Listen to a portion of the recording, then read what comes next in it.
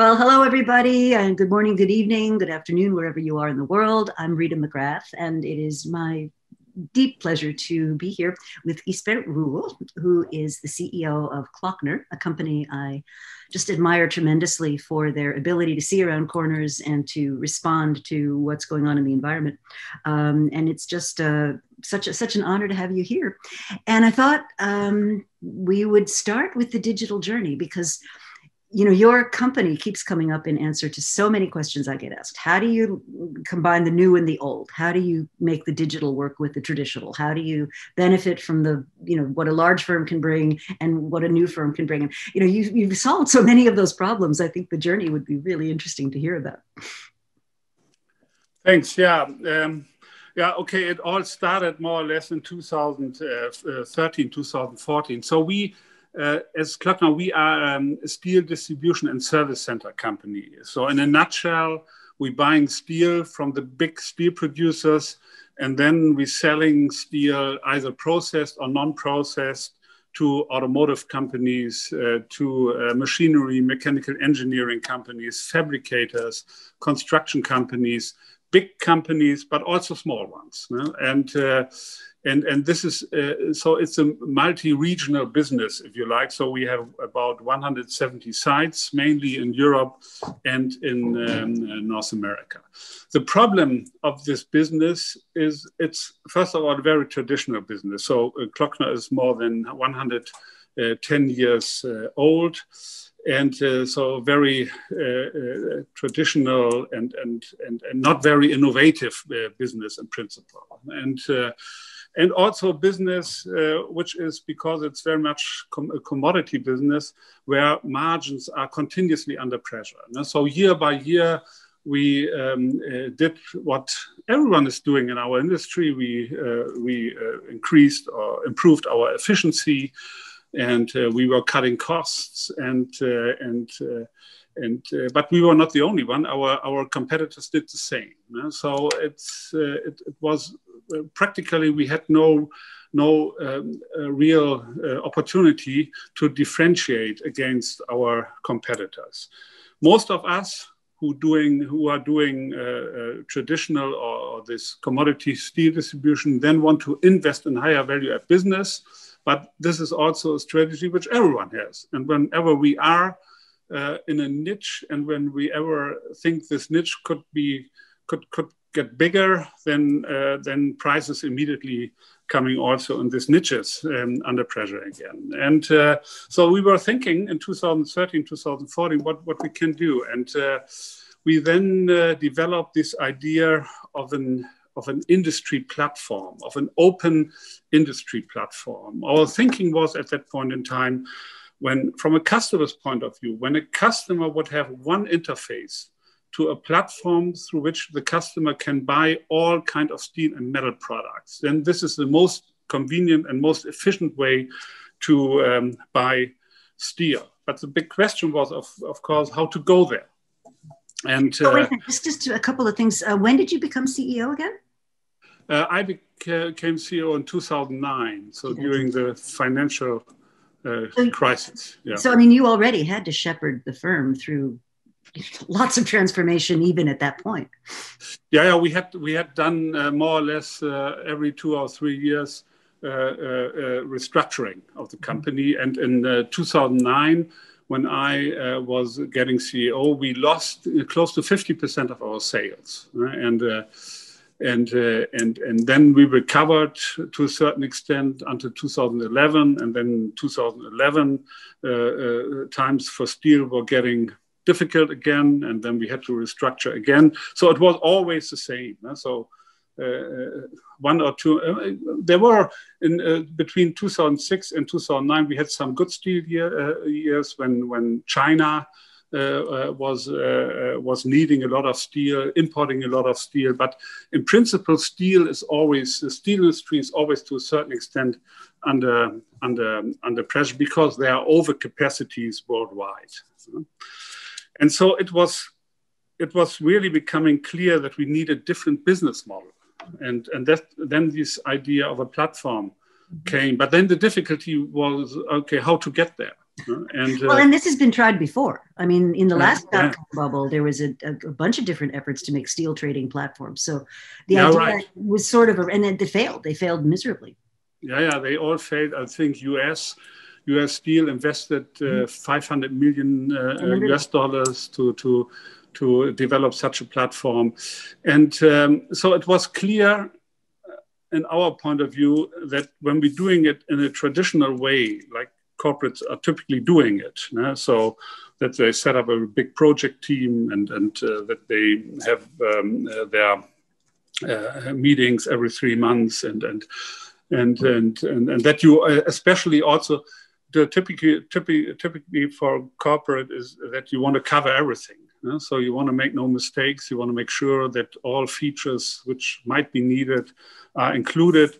And by the way, we had such a web shop.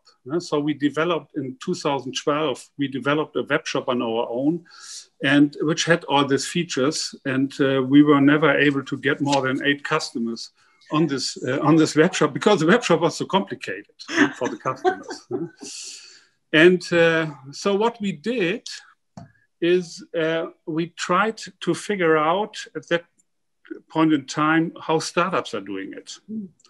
Because we were thinking, look, they obviously do something different because they are able to develop such kind of platforms much faster than we as a corporate can typically do it. And then we found out that that startups work in principle completely different to a corporate. So they starting first of all really with the customer.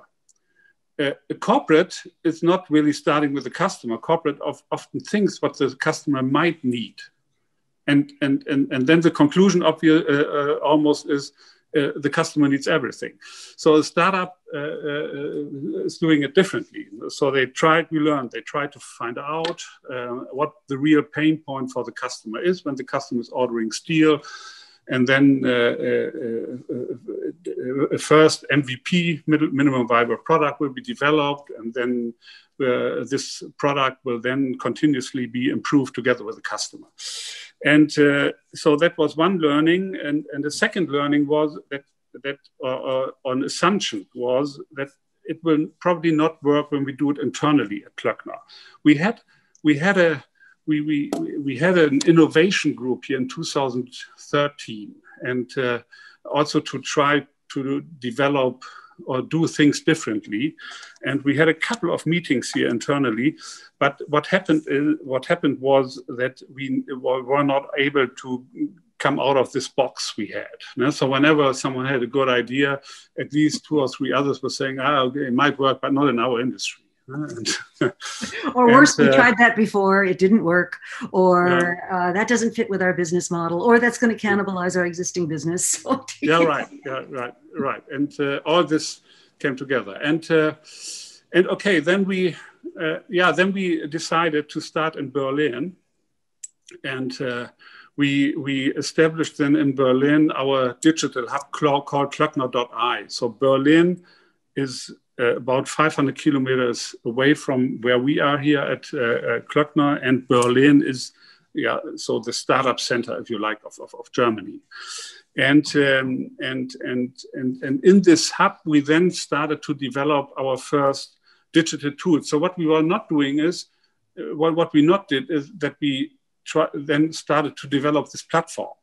We first of all were thinking, okay, maybe it's a good way, like startups are doing it, to find really out what the customer needs, also to have some quick wins, also to make our people engaged in this in digitalization. So, but then we learned. So we in the beginning, Klöckner.ai was very independent because we were thinking, okay, it makes a lot of sense to have this hub, but this hub has to be independent and not be impacted by the corporate. That might have been right in the beginning, but when we then developed the first tools, we had this not invented here problem. So we went with the tools from Berlin to the corporate, and on the corporate side, no one was really interested in using these tools. So the conclusion was, by the way, that at that point in time that we need much more of this cultural change, as we thought in the beginning. In the beginning, we thought it's more the technology we have to develop, but then it's what was getting clear. It's more than the technology. It's this cultural change what is needed on the Klöckner side, and then we established certain things. I think two measures were very important. So one issue is communication, and especially in a very decentralized organization, it's very difficult for the CEO, for instance, for myself, to communicate these changes to our people, because when I'm communicating it, let's say to the first and second management level, then in the end, when this communication reaches a branch, it's not really what I was saying in the beginning, because everyone is not making fake news out of it, but everyone is turning it, interpreting, right? I had a different interpretation, right? And then my head of IT was coming to me, was saying, look, we have now this new Office 365 suite, and with this we have Yammer. And I said to him, yeah, what is Yammer? And he said, look, Yammer is some kind of an internal Facebook. And I was asking, and what can we do with it? And he was saying, okay, we can open it. And I said to him, yeah, open it. And then when I tried to learn what Yammer really is, my conclusion was immediately that this is really what you need. This Yammer is a hierarchy-free communication where everyone has the same rights. And with this, I then started my communication through Yammer. And I did for a lot of podcasts, and nearly every 1 or 2 days, I posted comments on Yammer and so on. So Yammer is very, other tools like Slack as well. But these are very, very powerful tools, especially in a decentralized organization, because with this we were able to have this top-down and bottom-up communication, and also much more horizontal communication. So without Yammer...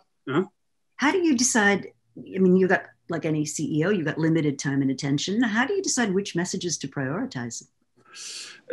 Also something, by the way, I had to learn. I had to learn at that point in time. Then it's communication in a tool like Yammer, so in something like Facebook, is different than your typical. So social media communication is different. Only one example: when someone was posting, we have a problem here, and the customer is not satisfied, and so on. So typically, reaction was, "How can that be? Fix the problem," or something like this. When you do this in a social network, then getting really setting up the communication top down, bottom up will be getting difficult. And so you have to communicate in a way by saying, okay, that's interesting that this problem comes up, and who has an idea how we can fix it, and so on. So this is what you have to learn as on a management level. And by the way, of course, people also in the organization had difficulties with Yammer, especially the middle management. They once came also to me, was saying, look, we like what you're doing with Yammer, but we don't know how to position ourselves, because now you started to communicate here with our salespeople through all management levels. And then I was saying to them, look, guys, for me, Yammer is all something new. I would suggest try it out, and then you will see how it works. And they weren't using it at all. They weren't using it at all. Yeah. So we are such an intensive user of Yammer, by the way, that Microsoft was sending a film team of 12 people a year ago for their Ignite conference to make a video how we're using Yammer, because we're using it for everything so intensively. So that is only one example. Second example is a digital academy, which we launched in 2015. That was also extremely important because I then started to communicate to our people, look, the world will change so much in the next couple of years, and digital, everything will get digital. And when you have no knowledge about digitalization, we might not need you at Klöckner anymore in a couple of years from now. And but we help you, and we have this digital academy, and in this academy you can take courses. Our employees can courses during working hours. Meanwhile, in the beginning, it was also an MVP with only a couple of courses. Meanwhile, we have a very broad range of all kinds of courses on digitalization, digital business, on artificial intelligence, on programming languages. So whatever you want to learn, you can learn. But we left it to our people to learn it. And but also by also saying, okay, without this knowledge, it might get difficult going forward. And but in the end, what we were able to increase the digital IQ of Klöckner. And this made it much more easier to implement our digital tools, marketplaces, web shops, and so on, because our people, meanwhile anyhow, but our people learned very early what digital business means. And therefore, I would say these two measures were extremely important to make this transformation successful in the end. But it was also, I have to say, a try and error. So we had no blueprint, we had no consultant. We did it on our own, and we were always in a way that we were saying, look, let's try it out, how it works, and then we have to modify it, or we have, or when it doesn't make sense. So we also did failure nights at some point in time, which had not a big impact, and then we stopped it. So it was this, yeah. Well, what I wanted to implement in the organization is that we have to try out things. So, and even if it not works, and even if we fail, it's not an issue. But honestly, it of course took some years until this mentality or mindset. So as a leader, I mean, one of the questions I get asked all the time is how do we embrace the right kind of failure, and how do we make people comfortable that they can try things? Because I mean, my parents are German, so grew up in that culture. Being comfortable with being wrong and being comfortable with failures is not something that comes easily. No, that's not. That's definitely an issue, and also because failures are not good everywhere. No? So when you are working for a nuclear power plant or for an aircraft company, failure is maybe not that appreciated. No, I would say, but no. But this is again communication. No? So I'm communicated again always that when we innovate, we can fail, and I also innovated. I also intensively communicated when I also, for instance, made something wrong. So I was also saying, look, you guys thinking that the CEO has to be always right, but I'm making mistakes too. And I was also then communicating it and openly. And I think, and with this, over time, people were more open. Not all of them, of course, but our culture is more open now for trying things, and even if we fail to the first extent.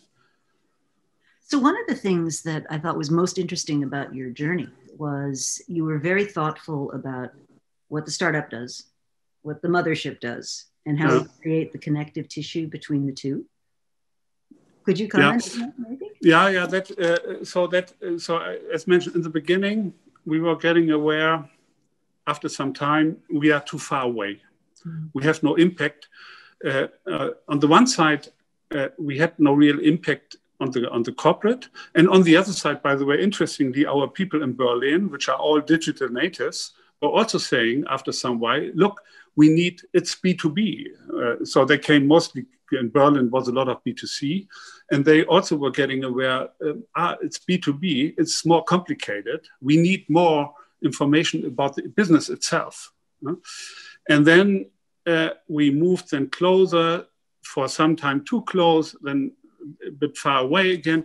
But now I think since 2 years, 3 or 3 years, we have the right balance. So they are still independent in Berlin, but the Berlin people work close together also with the corporate, and we exchange also people. So for instance, our country CEOs are for 2 weeks every year in Berlin to learn also that they also, so in the beginning, okay, our people were of course also saying, look, in Berlin, they're not really working, they're playing football and darts all the time and so on. And all this, but they learned then also that they are also hardworking.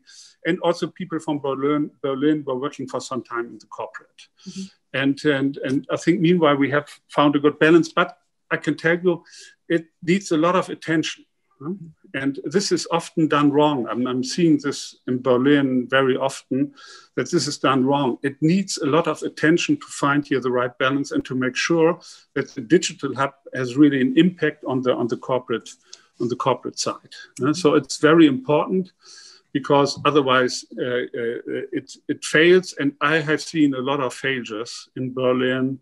Latest was Daimler, Mercedes-Benz, which closed their hub after 2 years because there was no impact on their core business.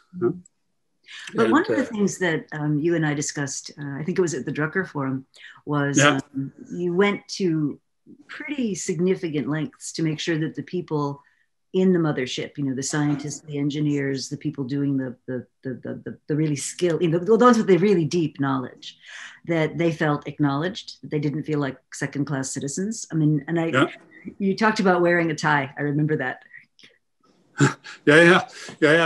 So that, of course, that's also an assumption which is then coming up, that people are saying, look, all the great things are developed in Berlin, and all the other things are, and we can doing here the legacy business. But this is also again communication, and also in a way I think when the people here on the corporate side were getting aware that they can develop these things in Berlin only with their help, when they're giving their input. And so that over time, this problem was gone. So meanwhile, we don't have here an issue anymore. When people from Berlin are here in Duisburg and vice versa, it's not really that they, I would say, they strongly feel meanwhile that it's one company, yes, but also they respect the differences between the hub and the mothership. So I would say in general, this problem can be solved, but it needs a lot of attention, a lot of communication, and you have to bring the people together, but you also have to make sure that you keep a certain independence. So that's the balance you have to find when you want to do this successfully. So one of the things Safi Bakal, who wrote a great book called Loon Shots, talks about is exactly that. And he said, you have to love your artists and you have to love your soldiers. It's a great way of thinking about it. But as a CEO, I mean, that's a huge, one of the things I hear from CEOs that I talk to is, well, that's too much of my time. I need to be paying attention to other things. But it's pretty clear you've made this a super enormous priority for years now. I mean, this isn't just a thing you did once a quarter. Oh, I'm doing it for years, which was not appreciated by everyone, to be open. So even my supervisor in Germany, we have this two-level, we have the management board, who's responsible for the business, and then we have the supervisory board who's controlling to a certain extent the management board. And of course, also on the supervisory board, they were not all happy that I'm focusing so much on this transformation, and some of them, and I think also our largest shareholder, always complained to a certain extent because he was thinking I have to focus more on the current business, and which might have been in immediate effect. So digitalization and focusing on it and investing in it is harming also quarterly numbers, no doubt. But I think so. As a CEO in a world where we are with all these exponential changes, I think really you have to focus how will the company look like in 5 or 10 years, and also after your term. So I'm leaving Klöckner in May, and I have, because I want to also be now an entrepreneur by myself, and I'm leaving, but I have a successor already here, and all the benefits of this, they now kicking more and more in, and now also analysts and investors for the first time penciled in the benefits of digitalization. But the most of the benefits will come after my term. So it's not when you think only on quarterly results, and when you, I would say, or let's say this way, 20 years ago or 30 years ago, when I was growing up as a manager, so our role model was Jack Welch. Everyone wanted to be like Jack Welch, as tough as Jack Welch and everything. But of course, when you today and he was very much also focused on quarterly numbers, meet your numbers. That was when you wanted to make a career, you had to at GE, you had to meet your numbers. But this is not enough anymore. So you, of course, you have this bidirectional. You have to make sure that the current business is running relatively well. But you also have to, as a CEO, you have to focus. You have to think about the next 5 or 10 years, and with all these new technologies and the disruption which is going to come, and you have to embrace it also. This is also an issue.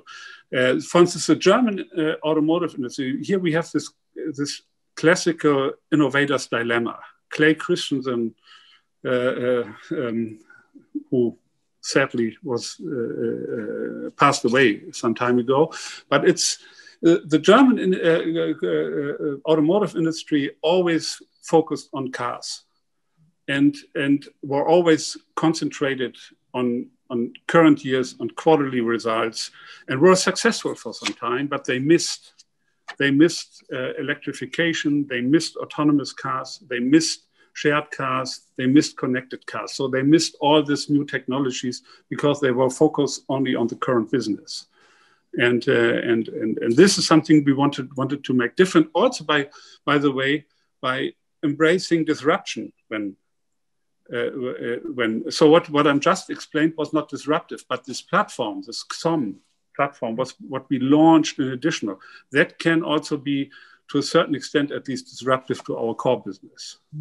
And I may explain that a bit later on why we also launched, when we launched this platform. Oh yeah, I'm looking forward to hearing about that. Just before we go there, a lot of interest in the chat on how do you navigate those politics? I mean, you must have had quite a lot of social capital built up and have had quite the story to, because there are a lot of pressures to say, where's the quarterly number and why don't the analysts like what you're doing? And, I mean, do you have any guidance for people that are facing similar challenges? I think, you also, by the way, you also have to adapt and change yourself also to a certain extent. So my management style is probably also different than 10 years ago, when I was maybe still more Jack Welch oriented.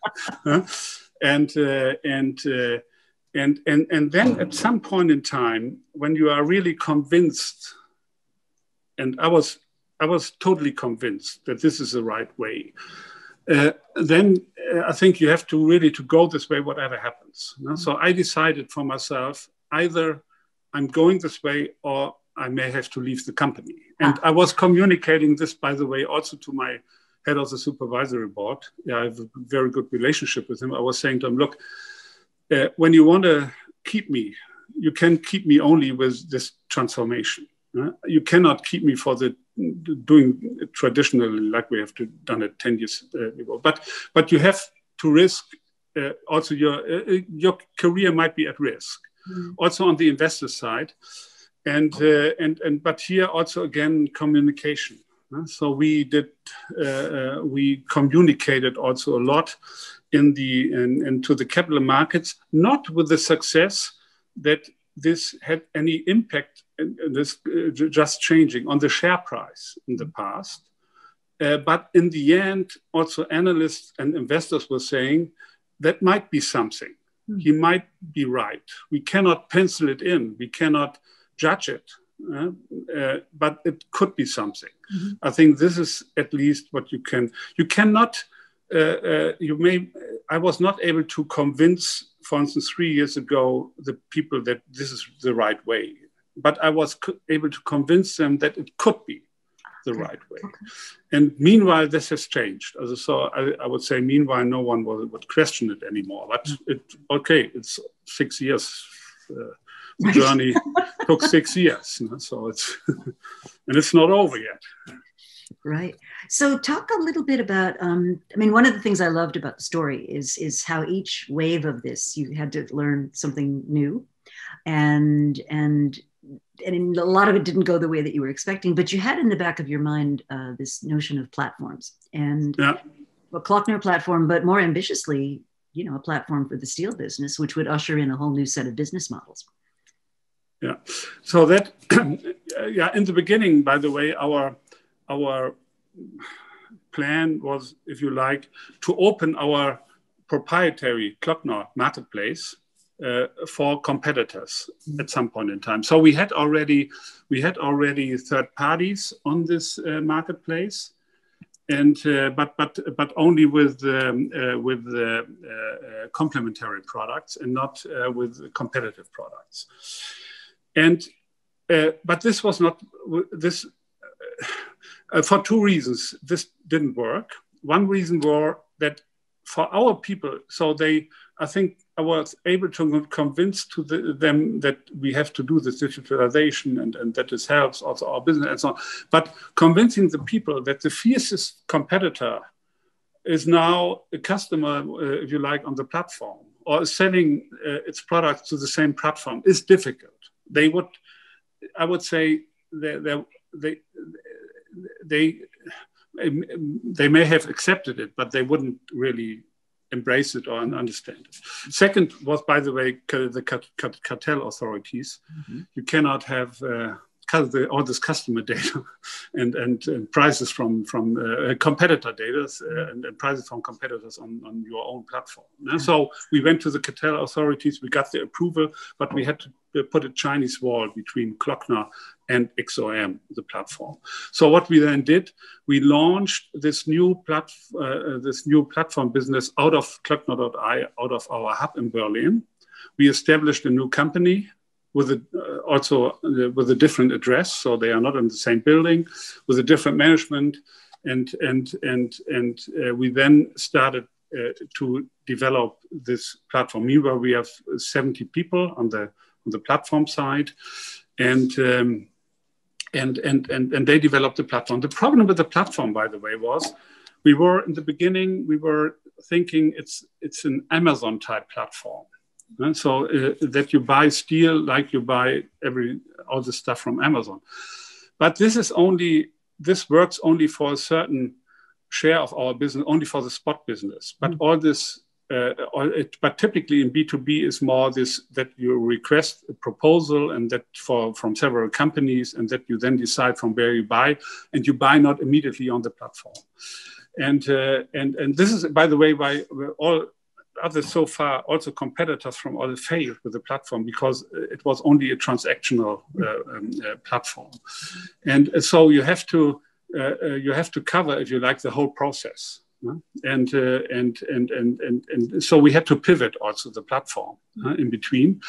And but meanwhile, we are able to onboard customers on the platform without any need that they have to change anything. So they send a request, not anymore to a couple of suppliers. They send it to the platform. The platform then digitalizing the PDF and makes the interpretation of the PDF, which is not easy because it's an unstructured document. Then we send a link to potential suppliers. Suppliers can make an offer, but they have to do it on the platform. And with this, by the way, we solve the hen and egg problem. And then the platform makes a calculation and makes a proposal to the customer for an offer, and then the customer can decide. And so we cover this whole process, and this is very successful. But it also means, by the way, when the platform. So let's say there is a customer from Klöckner, a customer. So when the customer decides to use the platform, and then also we as Klöckner we getting the request. But we then have to give up an offer, and then sometimes we win, and sometimes we don't win. So sometimes the business, or very often, more often than not, the business goes to our competitors, and so the platform takes also, to a certain extent, business away from Klöckner, and even if Klöckner is getting the business, the platform is taking a share of the margin.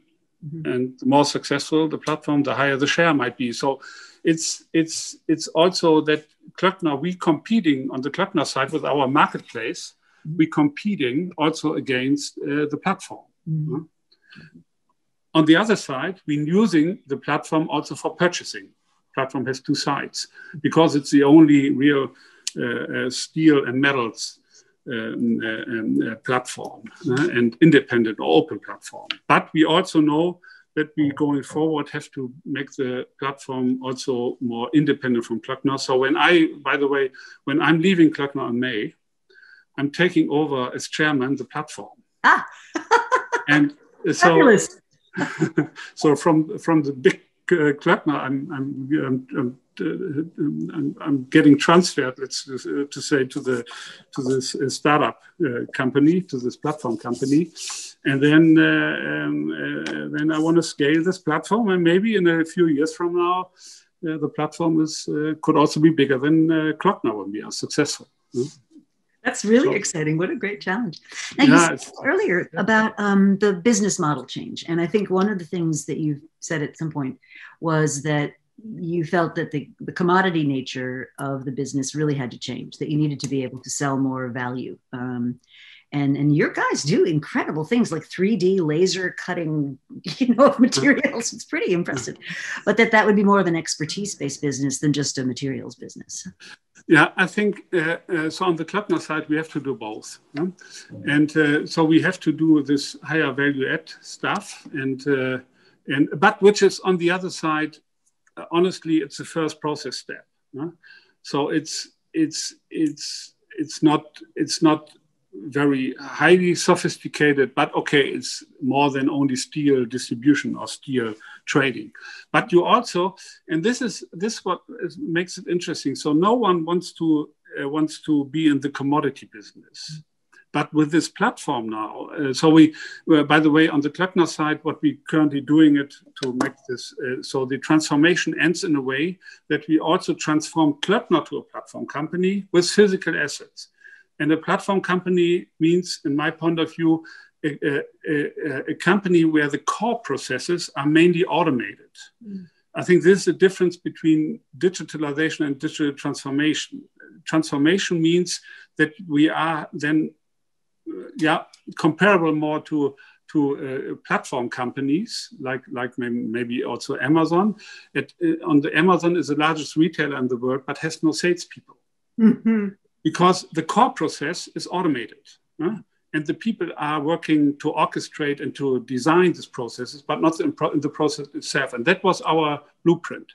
So we now automating our core processes, and the main processes is selling and buying steel, and we are already at a stage where we now we currently reducing our labor force very significantly, 15%, mostly because we don't need the people anymore in our core processes, because we automating with artificial intelligence the core process, and this means, in a nutshell, there comes the fax. Maybe we digitalizing the fax, we make the interpretation of the fax. In steel, we have no standards for the steel products itself. And you can name steel, every customer names it differently.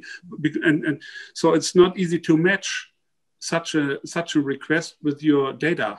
Mm-hmm. And this only works with AI. So we then make the matching, and then we make an automatic pricing. We also have no price list, so it's with price sensitivity. We know that people are less price sensitive when they buy in the afternoon, differently if they buy in the morning. So this makes the machine, wow. And then the machine makes an offer to the customer. That means when the whole process is automated, think about, then the customer sends a fax, and then the customer is getting nearly real time an offer. Today, it takes typically 2 or 3 days, depends on how many positions the customer is asking for. So we automating the core processes, and with this, Klöckner will be, in the end, a platform company with physical assets. The difficulty we currently have, of course, is that we now have to say our people, look, in certain positions, we don't need you anymore. We need no sales administration people anymore going forward, because the process is automated. Mm-hmm. And with this, again, the commodity business can be interesting, where no one wants to have it, but when you do it much better than everyone else, then also this could be even attractive again. So lots of opportunities also on the Klöckner side. That's fascinating. Oh, that's so interesting. So do you find you're bringing in people in a different role? I mean, are there people that I assume your needs for other kinds of people have increased rather than decreased? Yeah, we also reskilling people also with the digital academy. Mm-hmm. But that doesn't work for everyone. Right. So we also had to, so at some point in time, by the way, for two or 3 years ago, we made also management appraisal of our management layers to find out. So we the people who really, so we had green, if you like, green, yellow, red. So the green ones were embracing digitalization, the yellow ones were such and such, and the red ones didn't want it, and the red ones have left. Mm-hmm. And so we brought in then also other people. So it's a mix. So we need to reskill our people, because we need also their skills but we also engaged or hired new people from outside, both. So there's a few things that just struck me as so unusual about your story. For long tenure as a CEO. Last year was very difficult. I looked at the stock price chart from a year ago to now, and it must have been a very difficult thing to live through. But it's back to where it was. I mean, that's what's interesting. The demand dipped, and now it's recovered. And I would imagine the digital has a big deal to do with it. You hadn't gone digital and got into those difficulties, it would have been very difficult to pull out. So tell us a little bit about. Sorry, go ahead. During the lockdown. So we are also in a way digital, of course, which is also not typical in our industry. We were able to switch to home office from one day to the other, all of us. And so we don't, everyone has a laptop. We don't have desktop PCs anymore. And with this, we were able to switch immediately. And with this, we didn't lose that much business. And so the year, also this year, went better, much better than we thought. We had to publish already 2 profit warnings, but up and not. Oh, that's the right direction. Normally it goes the other way around. There must be a big vindication to all those who were doubtful that this journey has kind of come. So I'd love to learn a little bit about your own personal journey, how you got to Klöckner, and then what's coming next. Yeah, I'm a principal, really a guy who comes out of the heavy industry. I did coal in my the coal industry, chemical industry, all this heavy and old industries, but I also had always I was liking tech always, and I was always interesting also to a certain extent in tech, but I never was really going out of the industry. So because I had mostly good positions, and now what comes next is so I'm meanwhile I'm of course much more digital than even 10 years ago. And what comes next is now, so on the one side, I want to make this platform successful. And also by having a participation in the platform. So I will also invest in the platform by myself, and then to scale this platform. And I have a couple of other things. One is that with two others, I'm just establishing a fund of fund.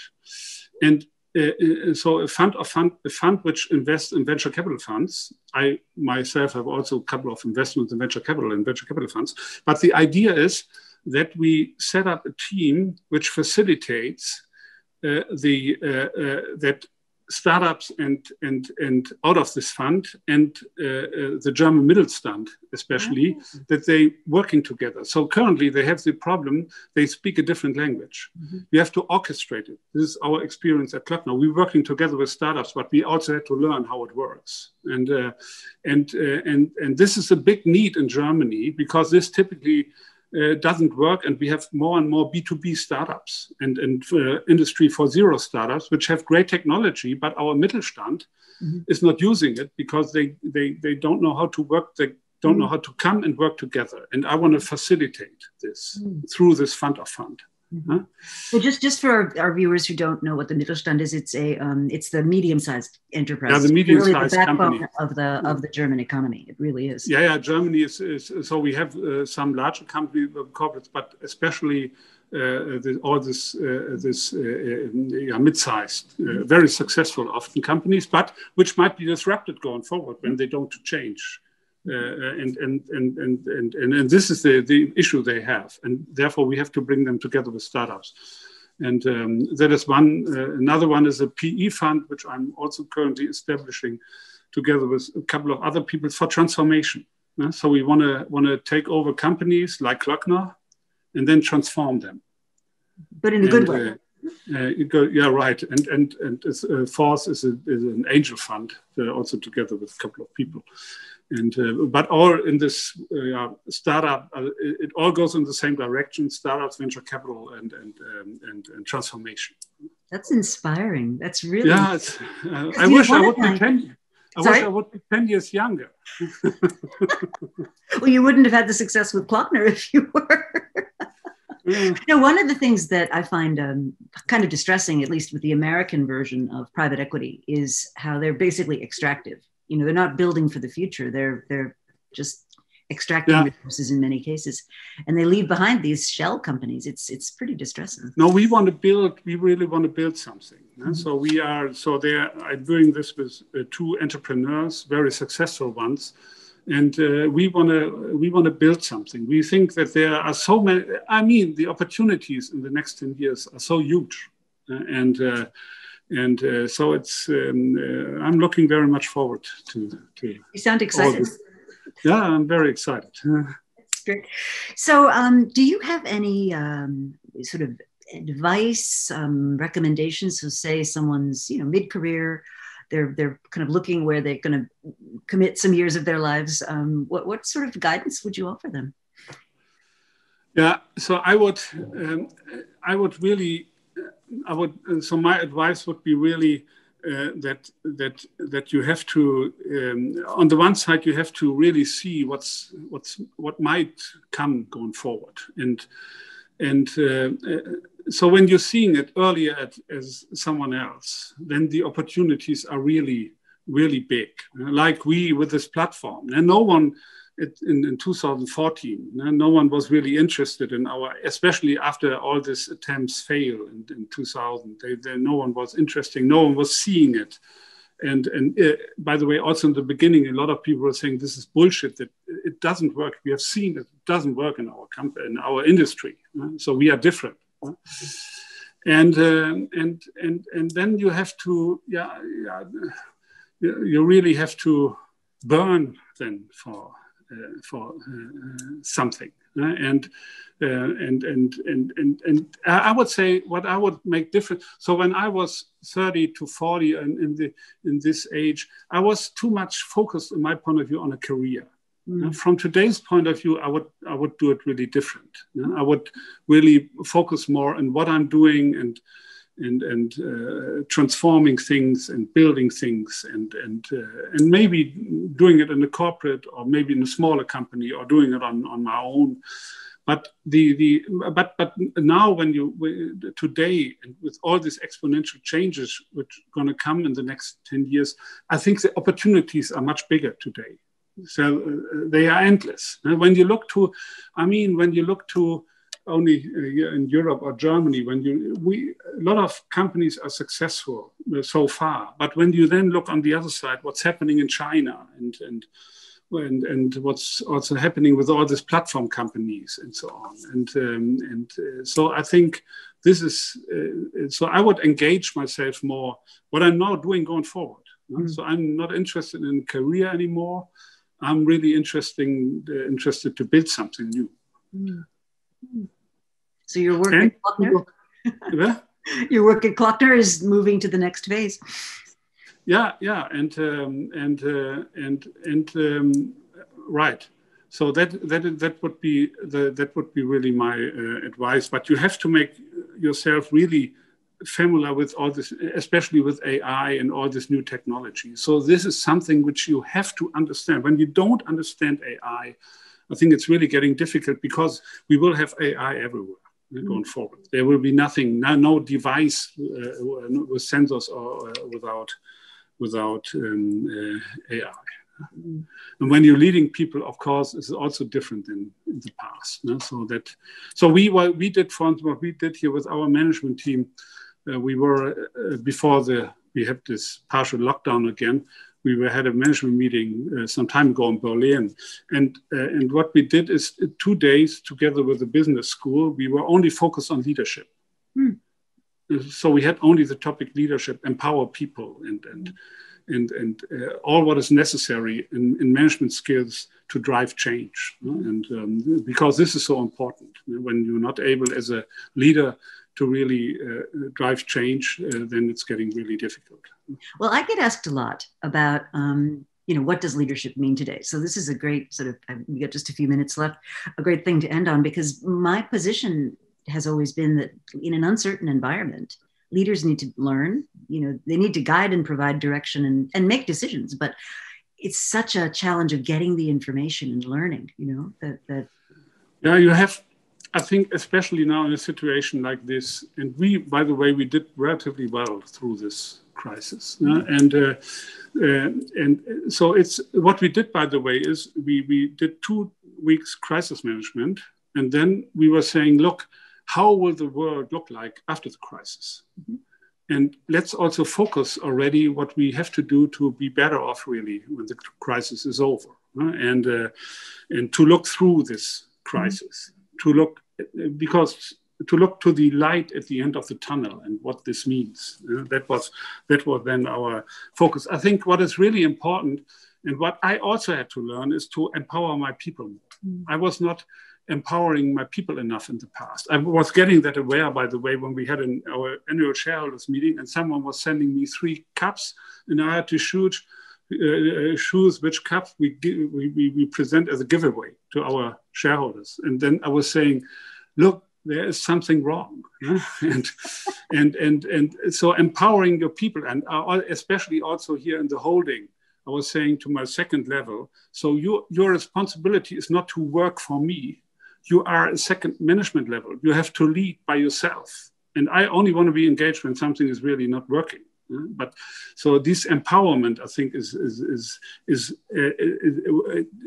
without this empowerment, it will get difficult. Also to make sure that this technologies then are also used in the organization, if the transformation works and so on. So empowerment is much more important. That's wonderful. Than in the past. And be open and adapt yourself. Disrupt yourself also if necessary. Think about how you have to change to make sure that you are not an old style CEO, and because they will fail. That or the old style, the Jack Welch style, will fail. Things are changing. The only thing what is not changing is this disruption theory from Clay Christensen. That remains. That remains the same. Well, he was a friend of mine, and he very kindly wrote the foreword to my book. So yeah. Definitely. Yeah. So I want to be respectful of your time. Closing thoughts on where can people learn more? What resources should they turn to? What resources? I think this is, of course, an issue today, that there are more resources than. So what I'm doing, when we would be at home, when I would be now at home, you would see hundreds of books, and so I still my main resource, but everyone is different. My main resource are still books. Others do it through webinars and so on, but my main resource are still books and your books, and so there are so many books coming out, and when you want to learn about artificial intelligence, you can do it everywhere, but you also can read a book. So, but I think everyone is different. Mm-hmm. Mm-hmm. Well, thank you ever so much. This has been absolutely inspiring, and I hope we keep in touch as you move on to your new adventure. I'd love to be helpful. Definitely, Rita. Well, thank you. I hope I can come to New York at some point in time. I'd love that. I would love that. We'd be happy to host you at Columbia or wherever. Yeah, So thank you so much. this. Have a lovely rest of the weekend. Bye-bye.